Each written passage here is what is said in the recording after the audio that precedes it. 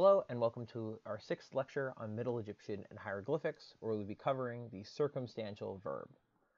And I promise we will move on eventually. We are still in chapters 1 through 4 of Hoch. He goes over a lot, and I want to go over the stuff he says in a lot of detail because it is very important to understand and not to gloss over for our purposes later as we move forward. Right now, we are going to begin covering verbs. We're going to cover the parts of verbs that are discussed in chapters 1 through 4, as well as like the structure of verbal sentences and other things that are tied in with the circumstantial verb. Note that these are the absolute basics. Verbs get a lot more complicated very quickly, as we're going to see once we move on from chapters 1 through 4, which will probably be after the next two videos. So 7 and 8 will probably be about 1 through 4, and then we'll move on to 8. Move on to 9, and that'll be chapter 5. We'll get to see the infinitive, which is where verbs start getting all fun and complicated. But for now, we get the nice, relatively easy circumstantial. It has its difficulties, as we'll find out. Verbs are classified according to root. And by this I mean the word of the verb itself, the base word. There are 5 broad categories of roots based on the number of consonants and the type of consonants that are in the word. Now, there are other forms, other root types that we're not going to get into now because they're just not super common, and some of them don't have a huge impact on the verb. Hope covers them at the end. I think I probably will too if I make these videos for long enough to cover the entire textbook. I will probably go over them, but for now we can pretend that there are 5 basic categories of verbs and a very small number of irregular ones added in. The basic form of the root is the triconsonantal. If you know your Semitic languages, you know most roots have 3 consonants. And this is true in Egyptian as well. Most words are 3 consonants long, especially the verbs. The last consonant in a true triconsonantal root has to be strong. So that means no W, no I, and no Y. Those are our weak consonants. That'll be important later. The canonical example is this word, which is segem. The ear is a triconsonantal hieroglyph. Is S, Janja, M, and then followed by an owl as a phonetic complement. It means to hear. We're going to use it in our example sentences quite a bit, and you'll see it in conjugation. Sejemef is he hears, as we'll find out soon. Then you have your biconsonantal roots, and those are not all that different from the triconsonantal roots, except, as the name would suggest, they have 2 consonants. So, for example, you have the word jed, meaning to speak. A very common word, so it's good to use as our paradigm. It comes up a lot, and it's also the logical complement of segem, to hear, so you get that little added bonus. Third weak roots are triconsonantal, but the final consonant is either I, Y, or W. And in a lot of verb forms, that I, Y, or W will tend to fall off, won't be written. Maybe it's superseded by another stronger consonant. Things like that. We'll cover them individually. This doesn't really happen in the circumstantial, but it does happen in later forms, so it's important to know. This verb also that I've listed here is very important to know. It is the verb iri, and it means to do. You know what, they didn't bother writing the I. We know it's there from other things, from the way it behaves, but iri is written as though it was just IR. But that second R actually appears, if I remember correctly, pretty much only when the I would appear, and then it's just ear otherwise. Again, more on that later, but just so you're aware. You can also have 4th weak roots. Same deal, except there are 4 consonants.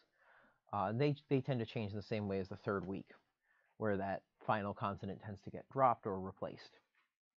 And here's a good example. It is hemsi. It means to sit. Dotted HMSI. That almost like a bathtub thing. That's the biconsonantal hieroglyph, the biliteral for hem, dotted HM.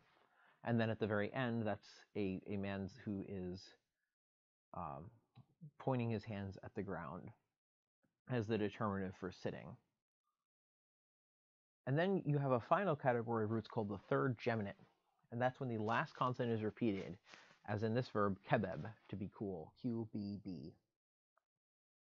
Now, what's interesting about this is, in the Semitic languages, geminate is when two letters appear right next to each other, and it's like pronounced longer. That's not what's happening here. This verb in Middle Egyptian was, let's say the vowel was E, it would be kebeb. But the reason this has bearing on the writing of the language and on the verbs is that in some verb forms, the second consonant or the second vowel will get dropped or moved. So this verb might become kebe, where sejme would become sejme. The two B's would kind of merge into one. And the Egyptians in those cases would only write one B. So sometimes these verbs will change, and they can be an important marker for where tense is changing and that kind of thing. Egyptian verbs are organized not like in English, where they tend to be divided up by tense, voice, and mood, but by form. Form meaning probably how the vowels were arranged, and certainly the grammatical function of the verb in the sentence. To give an example, there are different forms that each have active and passive versions, or past and present versions. It's all about the role in a sentence and how the meaning is colored by the form. The most basic form, the one we're going to be discussing today in a little bit of detail, is the circumstantial. It is the most basic Egyptian verb form. It's the default, the dictionary form. It behaves like a main verb. It acts like it is in that, it'll take a subject and it will dominate a sentence or clause, that kind of thing. But it fundamentally operates like an adverb. It's a little weird. We're going to do a little more on this later. But basically, a clause made with a circumstantial is modifying something, and that something is either another clause or it's modifying you, which means here and now. So here and now there is, and then the thing that the circumstantial clause is saying. Although it's perfectly simple to just translate this as a simple statement of fact in English, the grammar in Egyptian is a little tricky, on a theoretical level at least. The primary use of the circumstantial is as the main verb in a statement of fact. So you have your you that introduces a statement of fact about the here and now, and then a sentence containing a verb in the circumstantial. It's also used as the main verb in dependent clauses of circumstance, meaning while this was going on, something else was going on, or before this happened, or after this happened, this happened.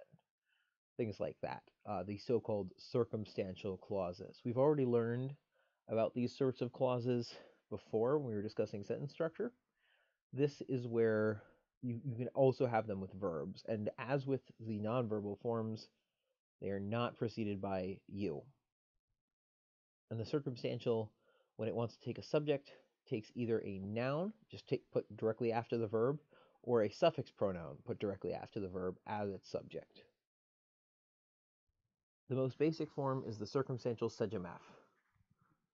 So our paradigm verb is sejem. You would affix a suffix pronoun as the subject, f, so you get sejemaf. It is the present active form of the verb, the relative present. That is to say, if I have a main clause that's in the past, and the circumstantial sejemaf is in a circumstantial clause that is also in the past, but isn't at the same time in the past as the other one. It's the dictionary form of the verb, no change in any root type. And here is a very, very basic sentence.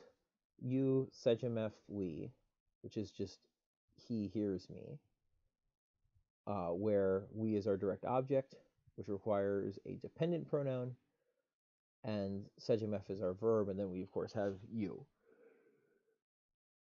And here I've taken that same sentence and put it in the past using a form known as the circumstantial sejem nf. The n infix between either the suffix pronoun or the nominal subject and the verb puts it in the past active. And that's really the only difference. So you sejem nf we would be he heard me rather than he hears me, but otherwise the same. There's also passive forms of the circumstantial. Remember the passive in English it would be something like is heard or something like that rather than hears. If you're lucky, doesn't happen a lot, the Egyptians will put in a marker for the passive. And the present, that marker is to, TW, sometimes T. There's also a preposition that tends to show up a lot in these sort of sentences, which is the preposition in, which means by. So in this case, you sejm tuef inwi would be he is heard by me, which reverses the original meaning, in which case I am the hearer and he the speaker. And then the past also has its own passive form, the sejm uf, the W. The W is appended to the end of the verb, not really an infix as with the N. The W is not always written. And this one does have a few other indicators. Those third geminate forms do not geminate, and the weak verbs drop that final vowel consonant, that I or Y or W. And then again, using that same sentence with that uncommon marker, we have you sejmuaf inwi, so he was heard by me.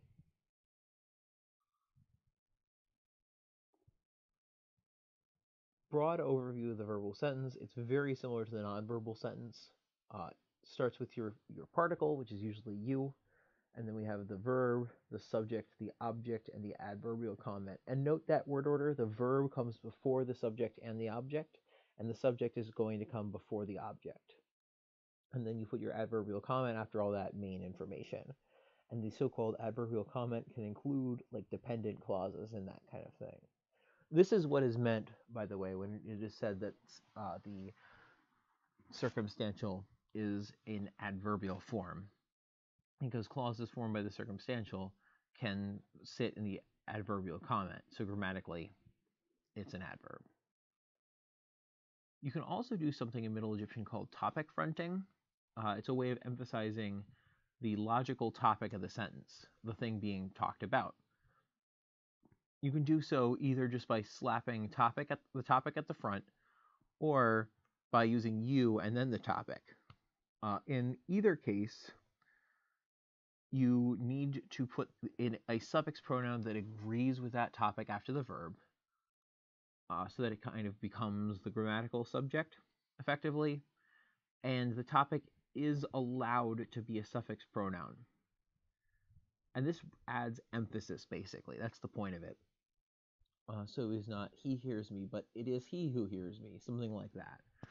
Really calling attention to a particular fact. It is not necessary to translate it like this, but it is important to be aware of why this can happen. This is all you need to understand the basics of chapters 1 through 4. I'm going to do an additional video where I go over some other more minor points that I did not cover yet that I still think are important to talk about, and then we'll go over some examples after that. And as always, stick around after this point for the biliterals. So the hockey stick is bech. That does have another meaning as well. Pech is a flower. I believe that one primarily comes up in a word for strength. Mech, not to be confused with the tongue. The tongue is nes, but not still important to remember. Nech, mostly used, I think, in the word for eternity, if I remember correctly, or no, perhaps not. Eternity is chach. There's a mistake on my part, but that is an eagle. That is neck. Note that little thing coming off of its chest. That's how you will differentiate it. There's only one notable biliteral with a final circle H, which is just ach, aleph, chet. And then for those with final S, you have the book, is. More commonly it's a determinative, but it does occasionally take that phonetic value. Mes, which means son of, and occasionally has connotations of birth and that kind of thing, is this rather abstract floral arrangement. Nes is the tongue hieroglyph. Again, don't confuse that one with mech. Note that this one is is like a stick figure drawing almost, and the other one has some internal lines to it. Ches doesn't come up a lot, as I recall, but important to know.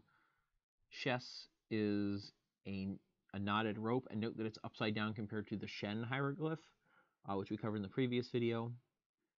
Guess is either of these two. The one on the right is always guess. The other one can occasionally mean other things.